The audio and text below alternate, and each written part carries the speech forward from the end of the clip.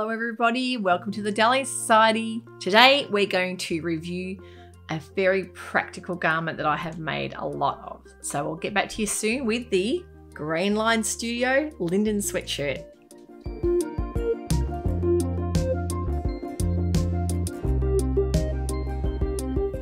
So as you can see today, it's casual Kristen. I have got one of my most wearable garments.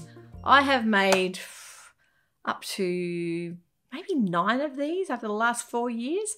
It's a very easy, very practical garment that I know that you'll get a lot of wear out of through all seasons.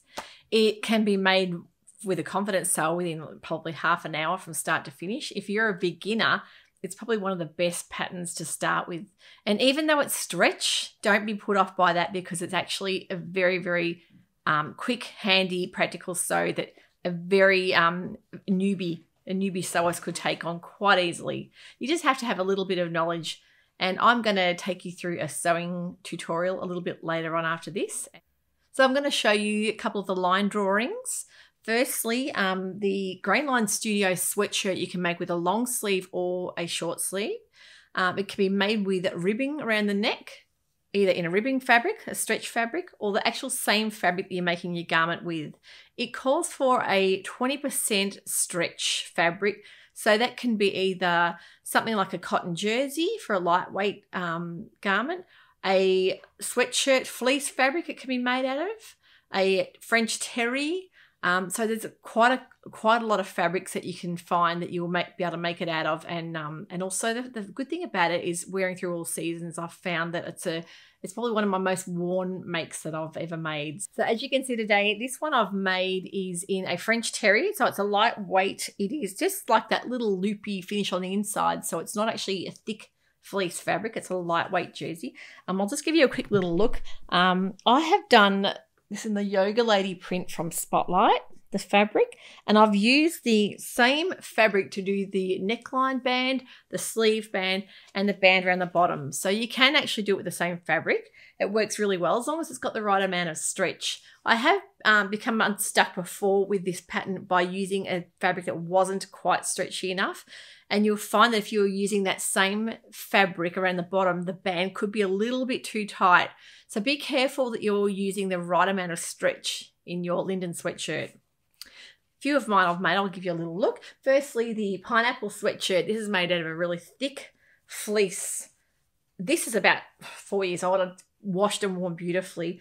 This sort of fabric's fantastic for winter because it's really warm. And I've made it with the ribbing, the contrast color ribbing with the neckband and the bottom as well, and around the sleeve. And that just gives you that little bit of extra stretch when you're popping it on. I've made another fun print as well. It's in the same kind of fleece fabric.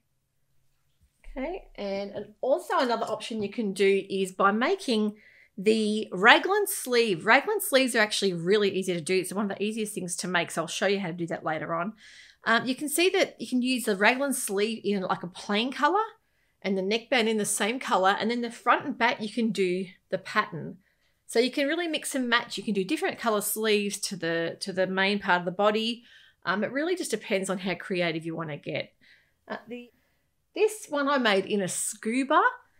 It actually works fine. It's not as stretchy as your other fleeces and jerseys, but scuba's got quite a lot of stretch. It's more like that sort of polyester finish, so it's not warm at all, but it's comfortable to wear for that lightweight sort of autumn, spring weather that you might want to do the layering with, but you don't want that thick, warm sweatshirt. So that's in a scuba. And that one looks great with jeans and boots as well. So I'm going to take you through a sew along in a moment. I actually found some fabric in Spotlight yesterday I fell in love with. It's a cotton jersey. So I'm going to make a short sleeve, or actually it's like an elbow length sleeve in a t-shirt style. I'm not going to use the ribbing band around the bottom. I'm going to have it more of a cut-off tee. So it's got a really cute little fun bug print, and I've already washed that too. So make sure that you remember to pre-wash all your fabric, because you don't want to make the garment up and have it shrink on you after all your hard work. So always pre-wash, even tumble dry a little bit just to shrink it even more before you cut the fabric out. So this one I'm going to do with a contrasting mustard rib. So you can see like the stretch. They've got a huge amount of stretch And I'll show you how to attach the band to the neck too without getting that saggy look. You want it to be quite taut, but that's part of the measuring process. You really need to look at your measurements. The reason I like the Linden sweatshirt, I actually found that when I was looking for a wind cheater or just to wear a jumper to wear with jeans, there's usually only hoodies in store that I've looked and only found hoodies. And I find that if you're wearing a coat, the hood can actually get in the way a little bit. So I love that simple round neckline, just like the old-fashioned style sweatshirts. They are really hard to find in a fun print. You might find them in a lot of cheaper high street stores, but they won't have that fun, edgy kind of print that you're after. And the quality there, like as I say, this is 4 or 5 years old and there's no pilling at all on that fabric. So you're really going to get a good quality handmade garment if you do it yourself. Another thing to remember too, if you don't have a serger or overlocker, it's fine. When I first started about 5 years ago, I didn't have an overlocker and I made about probably 4 or 5 of these with my zigzag setting on my machine, or the stretch element, which is the triple stitch. I think the zigzags probably works a lot better. But I think this is a really fun, easy make, and it's something practical. We all love dresses and dressing up.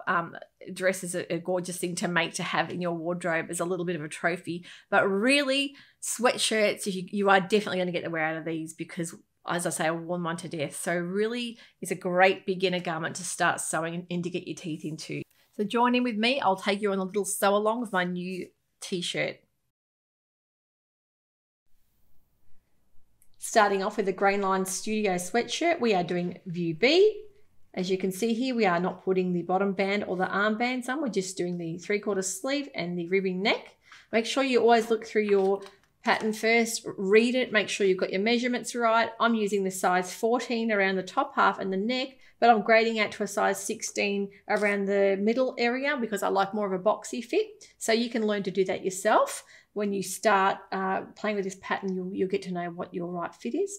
Always look at your pattern layout for your width of fabric and your sizing. It shows you exactly how to place your pattern pieces. As you can see, my pattern pieces are really well worn and really been hacked into quite a lot, but you know what, it doesn't matter because I know how to make this and I've used these to death. So it's a fantastic pattern. You can also trace these off onto tracing paper. That's another way to keep your pattern pieces good. Another thing too is with your pattern lines around the edges, it each has a size, and you'll see they've got their individual little patterns. So the size 16's got like a long stroke with 2 little dots. So it's a way of getting to know. Most of these have got sizes written on them anyway, but a lot of patterns don't have the sizes, so you have to get to know what the key is for each pattern piece. So starting off, we'll get cutting. We've pinned everything down. Make sure you've got your fabric in half and you've got your fold pieces on the folds where they should be, and that your selvage edges are together. So the selvage edges are the edges that have been finished off. They're quite easily, you can easily see what the selvage is because they've got a little bit of a edging finish. So always test your stretch, make sure the stretch is the right way around, and also make sure that if you've got a pattern or a print that you don't sew the pattern upside down, because I have done that before and there's nothing more annoying than getting to the end and seeing that your pattern is all upside down. So let's begin.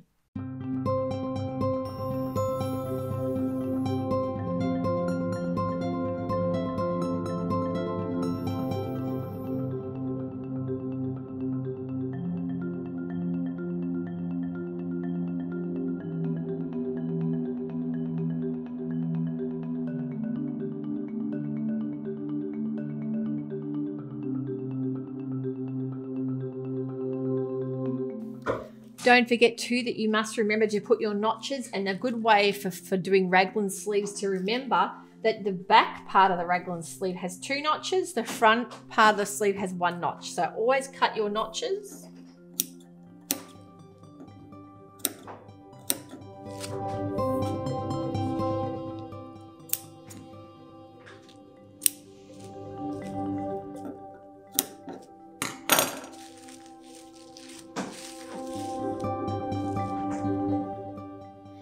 I'm actually adding a little bit more length onto my top because I want to make sure that it's not too short and cropped.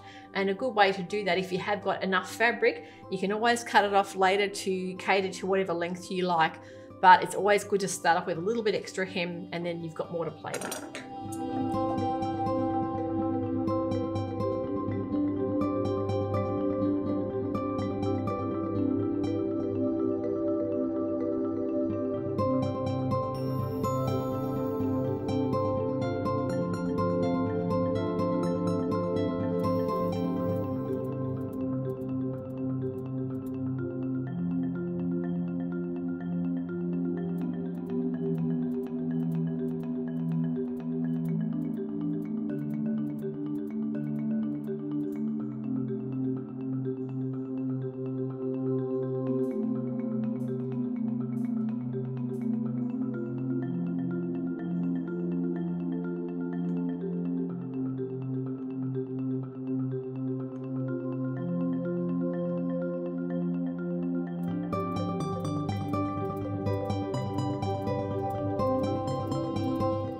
Make sure you have your correct needle. You've got either a jersey or a stretch ballpoint needle. It's very important and much kinder to your fabric.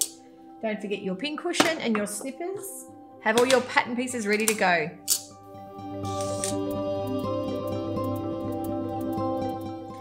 Front piece has got the 1 notch on each sleeve. Back piece has got 2 notches, so just so you don't forget.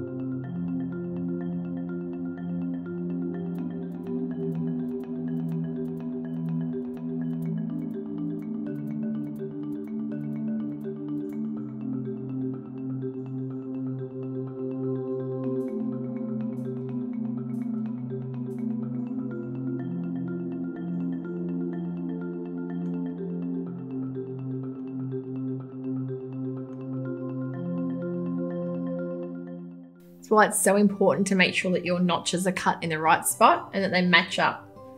It's a really sure-proof way that you won't get yourself into trouble. And everything should be fitting more evenly.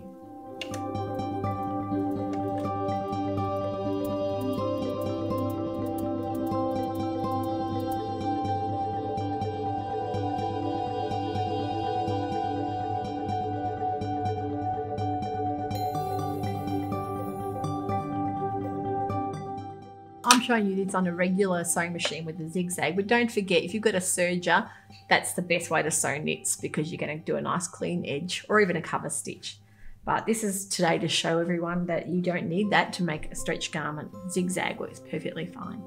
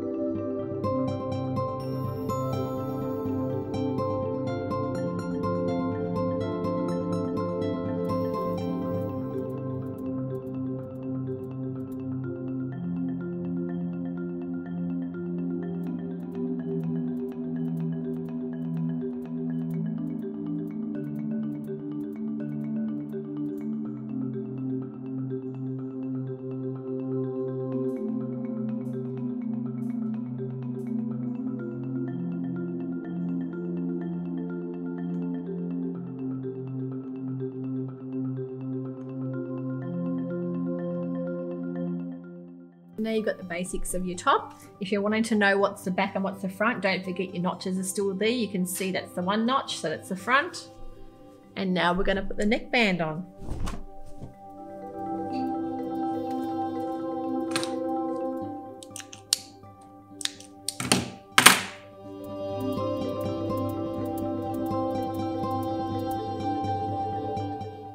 I always put the pins at each quarter and then I match them up with the neck seams. So we've got the back is the 1/4 and then make sure it's nicely in half. Long ways. So you want to even up the 2 halves. So another pin in there. So then you've got the pins at each half and then you want to do each quarter. So the same thing, I even up.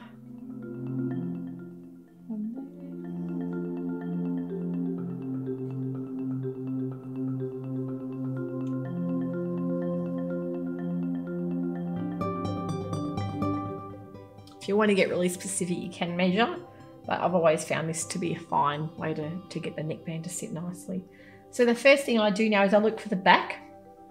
And I'll then fold, make sure that you've got the 2 notches, which is the back. So I'll fold the back in half where the shoulders meet. And then I've got my exact back. So I'll put a little pin at the exact half of the back. Same thing with the front. You get the 2 side seams bit there, even them up, and you've got the front, very front half.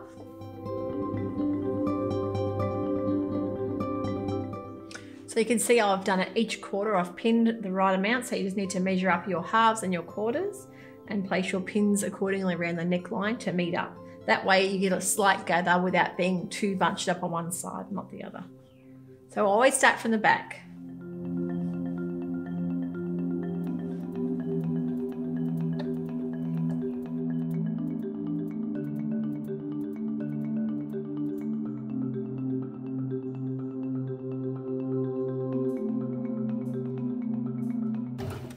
Once you put a first few stitches in, you need to then gather, you need to pull taut your neck banding because the neck binding will be shorter than the actual length of the neck itself. So you need to pull as you sew and stretch out to be the exact length of your fabric underneath. That way you'll get the perfect amount of gather.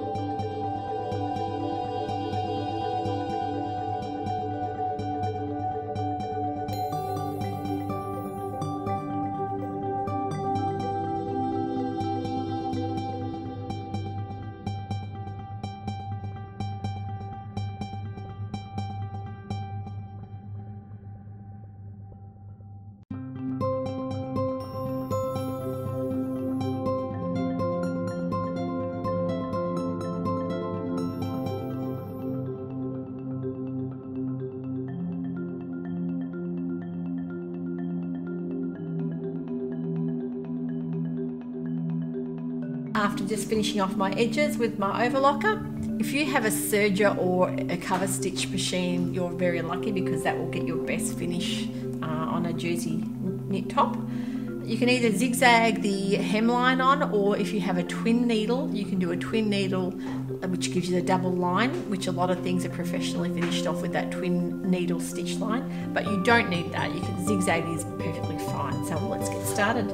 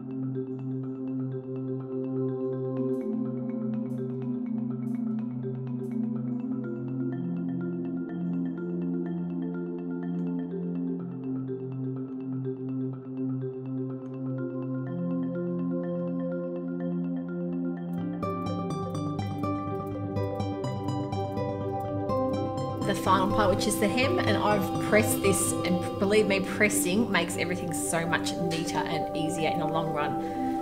And then you can just use pins as well to keep it in place, but you'll find once you've pressed it, you don't really even need the pins because you'll see that direct line there. So last step.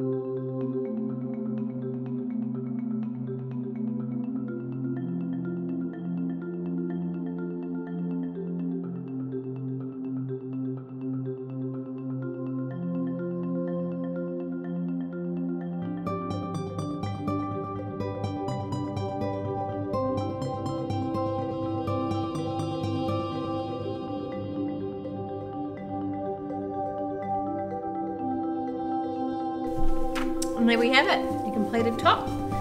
Don't forget, if you're doing the bottom of the band around the bottom of the jumper, if you're doing the ribbon band around the sleeves or the bottom, you will then use the same principle that you did for the neckline to do it into quarters, and that way you'll get a much neater finish.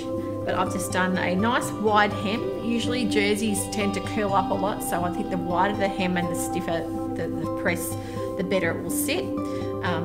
That's why sometimes it's good to do a double stitching hemline because it will keep it in place, but this has got a nice thick hem, so it shouldn't give me any trouble. And I'll show you some pics of this in a moment.